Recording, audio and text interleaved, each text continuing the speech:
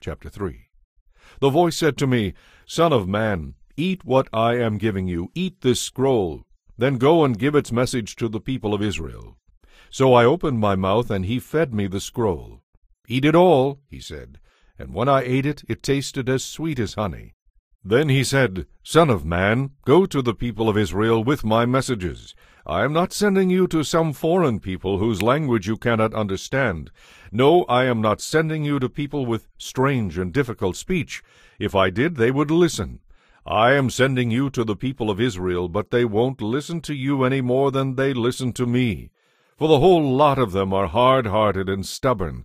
But look, I have made you as hard and stubborn as they are.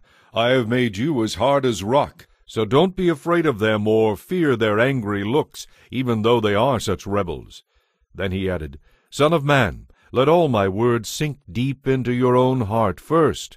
Listen to them carefully for yourself. Then go to your people in exile and say to them, This is what the sovereign Lord says. Do this whether they listen or not.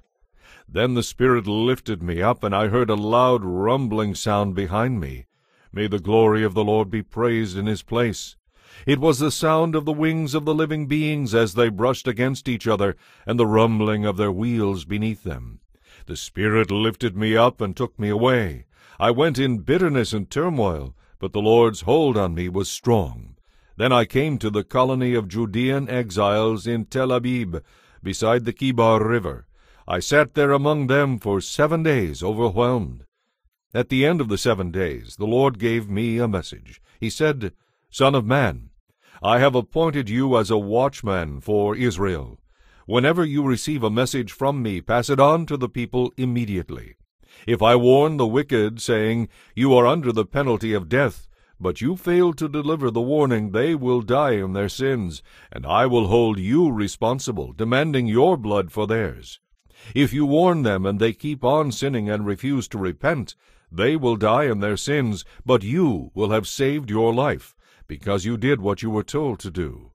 If good people turn bad and don't listen to my warning, they will die. If you did not warn them of the consequences, then they will die in their sins. Their previous good deeds won't help them, and I will hold you responsible, demanding your blood for theirs. But if you warn them and they repent, they will live, and you will have saved your own life too. Then the Lord took hold of me, and he said to me, Go out into the valley, and I will talk to you there. So I got up and went, and there I saw the glory of the Lord, just as I had seen it in my first vision by the Kibar River, and I fell face down in the dust. Then the Spirit came into me and set me on my feet.